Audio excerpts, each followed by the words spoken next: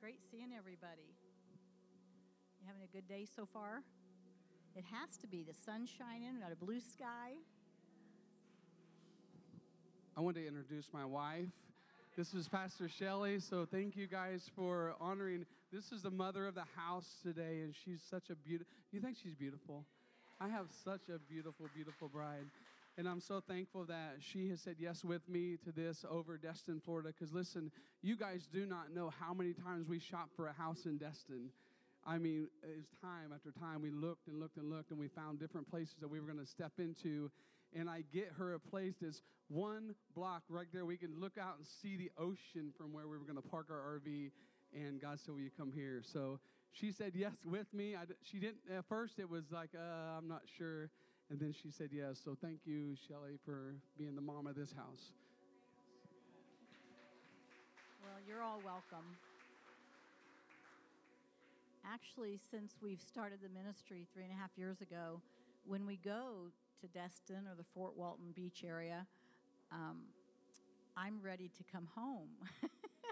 So the Lord has even changed my heart from saying yes. Obviously, I have loved that area, and I do love it, but I miss you all. I miss what's happening up here when we're down there visiting, but we all know we need a break once in a while, so that's typically our break place. But it has been amazing just to see what God's doing here in this region, and if nothing else, just getting to know all of you and just seeing what God's doing in your life is such a blessing for us to see the change, the life change. When God first asked us to come here, my response was, Lord, I don't think Martinsville needs one more church. But if you want to show off and change lives and set people free so they can further your kingdom, then I'm all in. Because it's not about Jason or I. It's not about one more building in this place.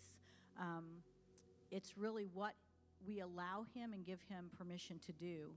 And that is all we want to do. We want to give him all glory and praise for how he's led us so far.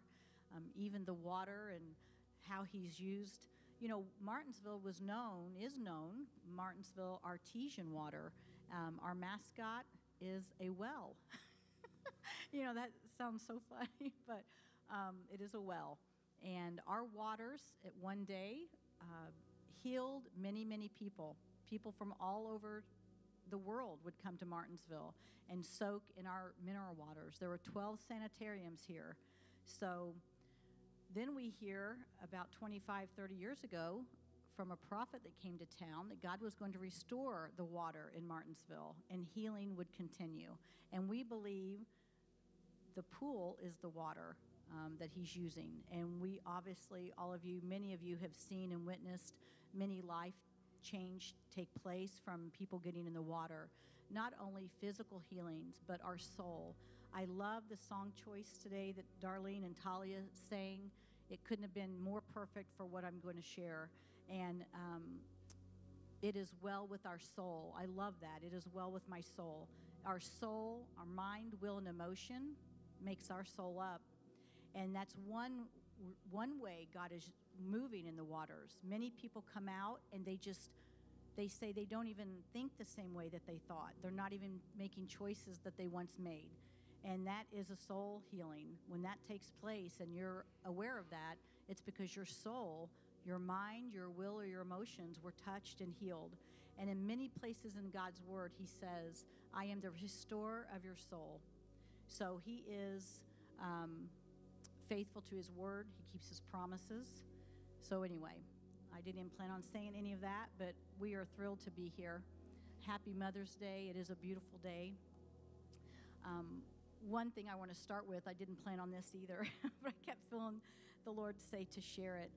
When I was a 4th or 5th grader, I think I was 4th grade, my teacher asked in the classroom, raise your hand and tell me what you want to be.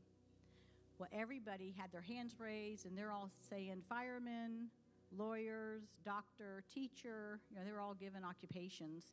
And I raised my hand, she calls on me, and I just wanted to be a mom. My heart, from even a little girl, wanted to be a mom. So I'm blessed to have Jared here with me today, my youngest. So Jared Weiss, if you want to wave. Anyway, Tyler, my oldest, is 34, and of course, our first, the first kid, it just teaches you everything. I do joke and say if I had Jared first, I probably wouldn't have had another one. He was so full of energy, so fun, kept me on my toes, and taught me how to be patient and love different. Every kid that we have needs to be loved different. So God did grant my heart's desire and love being a mom. Not that I was always perfect in that. Many of us fail at times as moms, but that's a little bit what I'm going to talk on here in a minute. But God is so faithful, isn't He? He is so good. I need a computer whiz up here because my screen keeps going off. I don't know if you can set it as a longer period of time. Okay, so I am nothing like Jason, as you all know, and I don't teach or preach like him as well. So I'm more of a teacher. So the beginning of this, Faye, do you want to help me? Thank you. Faye is an IT as her profession. I was kind of joking, but yeah, thank you. Anyway, I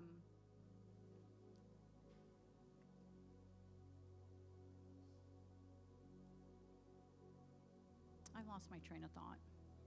No, it's not you. Awesome, 1 hour. Okay, I won't need that much time, but that's good. Thanks, Faye. All right, yay for Faye. Oh yeah, how different I am from Jason. So I'm always, and many of you have seen me, not that I teach or preach a lot, but I am so much different in my style. So just be blessed. May the Lord give you ears to hear, a heart to receive, and that you leave changed. How about that? All right, so in Samuel 1 is where I took my info from. But I'm just going to kind of read this before I make some points. How's that? A woman's life was made absolutely miserable by her husband's other woman. When she went to pray at the tabernacle of the Lord, she was rejected. Eli the priest accused her of being drunk. No matter where she turned, Hannah was judged and condemned. Elkanah had 2 wives. Peninnah had several children, and Hannah had none. As Elkanah and his family traveled to Shiloh to offer sacrifices, he made sure Hannah received special treatment and offered a favor that she would have even offerings of consoling, that she would be consoled just because of her barrenness. Year after year, as the family made their way, it would be an annual trip, so they would make their way to Shiloh. Peninnah mocked, ridiculed, and teased Hannah because she was without child. While in Shiloh one year, Hannah visited the tabernacle of the Lord, where she wept and prayed fervently. She prayed silently, begging the Lord to give her children. She made a vow. She said, "Lord, if you give me a son, I will dedicate him back to you as a servant." Eli, the priest, was on the other side of the curtain and heard her. He saw her and assumed she was drunk. She said, "Oh, sir, I am not drunk, but I carry much anguish and sorrow, for I am without child." Eli listened and answered, "Go in peace, and may the God of Israel grant your petition, which you have asked of him." I don't know if many of you know, but anytime a priest is mentioned in the word, it does represent Jesus because he is the high priest. So I thought this was so cool that Eli, as a priest, came into agreement with what Hannah petitioned the Lord for, which was that she would conceive. He was in agreement with her request. Eli blessed her, and Hannah went on her way. Hannah conceived shortly after. She conceived Samuel. Samuel means heard by God. And as he reached the age where he was weaned, she dedicated him to the Lord and allowed Eli to raise him and grow in the house of the Lord. She kept her promise. Isn't that powerful? So many of us, whether you're a natural mother, in the natural that you've bore children, or you even have a mother's heart for children. Many women aren't able to conceive. We have prayed with many, and they end up getting pregnant shortly after that too. So we have seen that in the body of Christ, that God does restore and bring life. But even though Hannah went through the season of great sorrow, God granted her heart's desire, and she was fulfilled. She lived a long life. She had 5 other children. Samuel grew up to be a prophet. He was a judge, and God used him to rally the people. They were in a very oppressive state, and so God rallied them together and kept alive their hope and their faith. Isn't that cool? So just how the Lord's hand was on Samuel, and how he was able, to keep the Israelites and the people, their focus and their faith in Jesus, or in God. Has there been a time in your life where you felt judged, condemned, misunderstood, that you felt guilt and shame taunt you or haunt you, sorrow over your lack or your children's lack? At this time, I would like Sam Long to share a testimony. Better break out the Kleenex. You know, God is so good. As where Hannah was obedient and gave her only son at the time back to the Lord, that had to be heart-wrenching, but also a very proud moment as she saw what he become. There's times in our lives as moms that we don't make the right choices. So in this instant, we get to hear how God redeems and restores. So enjoy Sam's testimony, and then I'll be back. Okay. Hi, everyone. So this is going to be really hard for me to say anything. This was my deepest, darkest secret, and nobody knew until about 3 years ago. When I was 18, I was a freshman in college, and I was doing what the typical teenager would do. I was drinking and partying and sleeping with people, and I wound up pregnant. And I went to some of my closest friends and told them I was pregnant, and they told me that I shouldn't go through with the pregnancy. And in that moment, I decided it would be better off if I didn't have the baby. So I went to Planned Parenthood, and I went through with the unthinkable.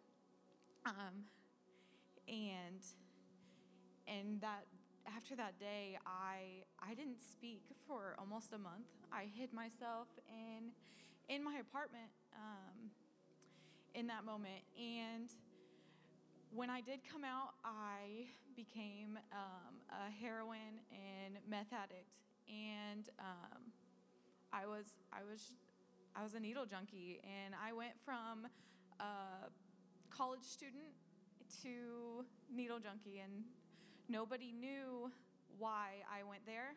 And but every time I saw a mother with a daughter, for some reason I just knew that I was pregnant with a daughter.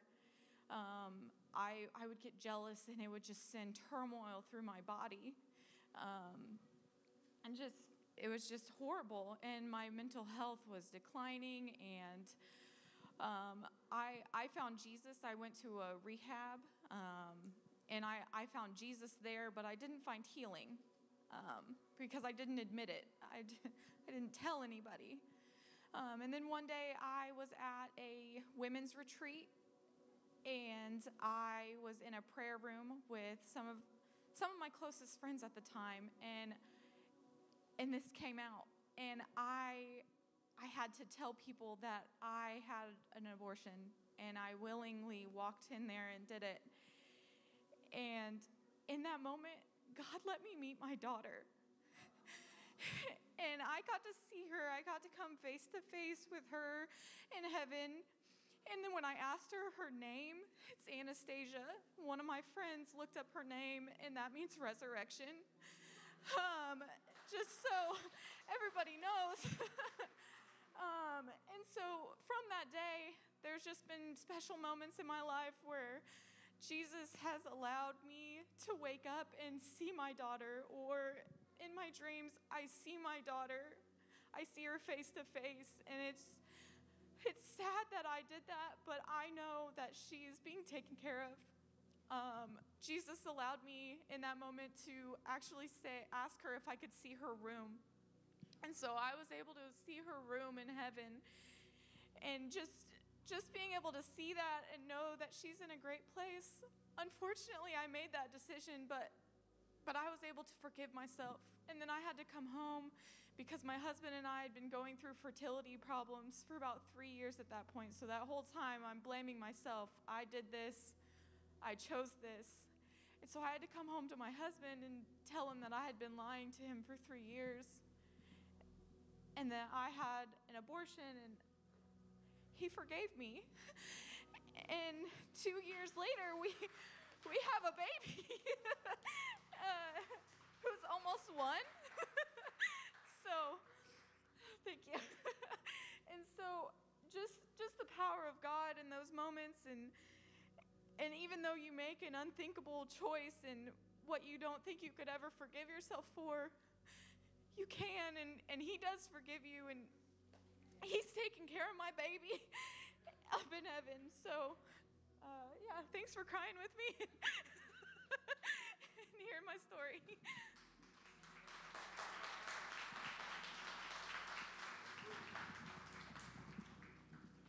Thank you, Sam. You know, we as mothers, there are many, many things we've done right to nurture our children and to protect our families. But sometimes in our lives, we make a wrong choice.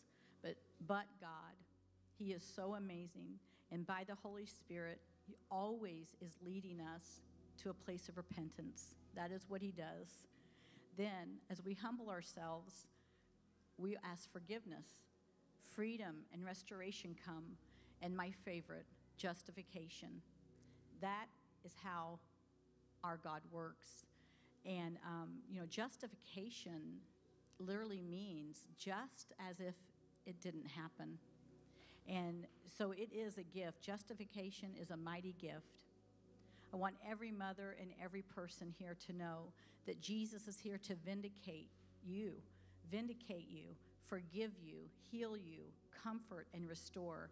There could be broken relationships here with children or stepchildren. There could be other issues with mothers.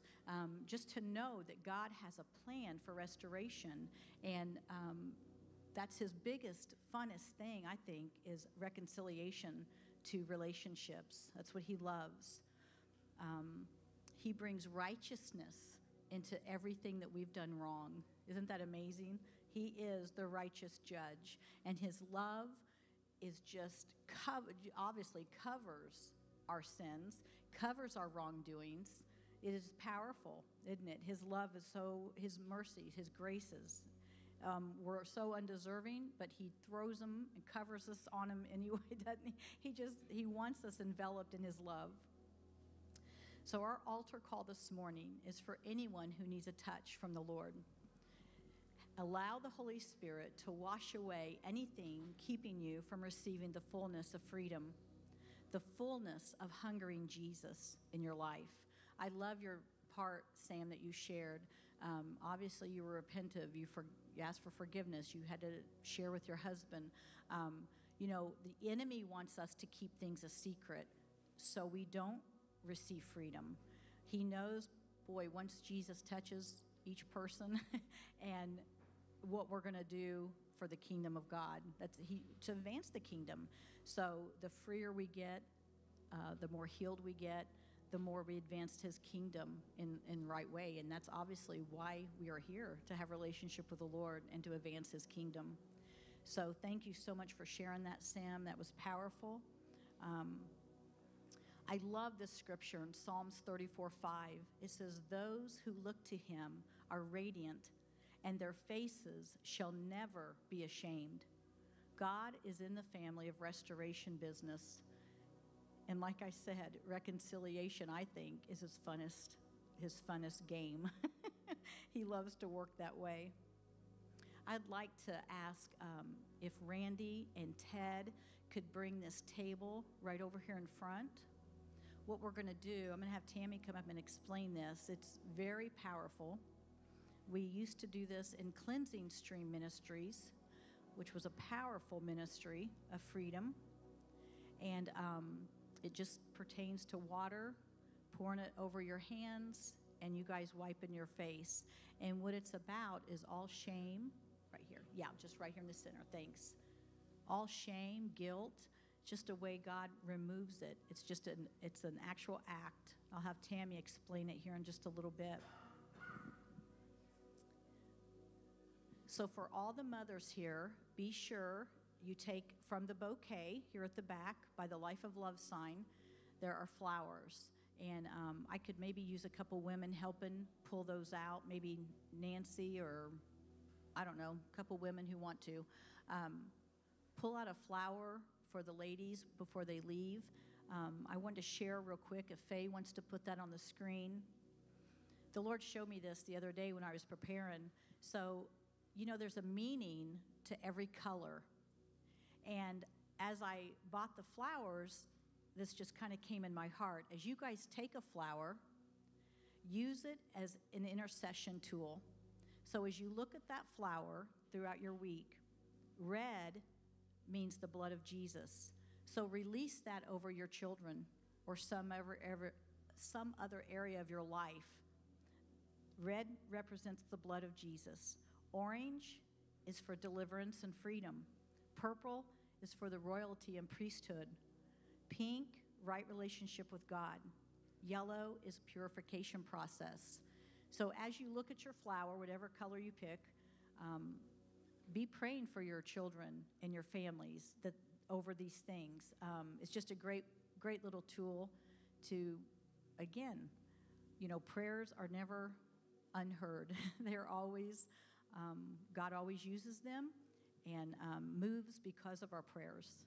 And what better way for a mom to pray?